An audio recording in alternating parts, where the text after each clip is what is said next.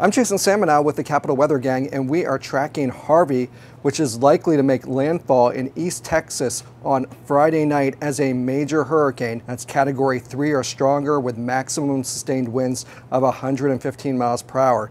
If it does in fact make landfall as a Category 3, it will be the first storm to do so on U.S. soil since Wilma hit Florida in 2005, and it is also likely to be the first hurricane to hit Texas since Ike in 2008. Now, this storm has multiple hazards we're concerned about.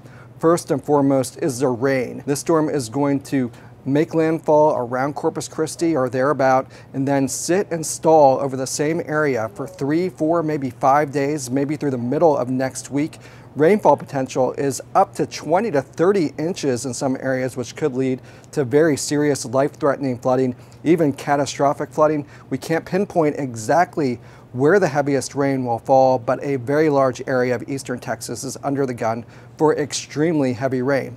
A second major hazard of concern is the storm surge, which is a rise in water levels along the coast just north and east of where the center makes landfall. We could see the seas rise 6 to 10 feet above normally dry land. That would inundate roads, some businesses, and some homes. Finally, the wind. Maximum sustained winds are forecast to reach 115 miles per hour as the storm comes ashore. That will cause power outages and potentially damage to businesses and homes. So a lot of factors coming together, which makes this potentially a very serious storm in Texas. For anyone in East Texas, you should be starting to prepare right now, and stay tuned to the Capital Weather Gang for the latest updates.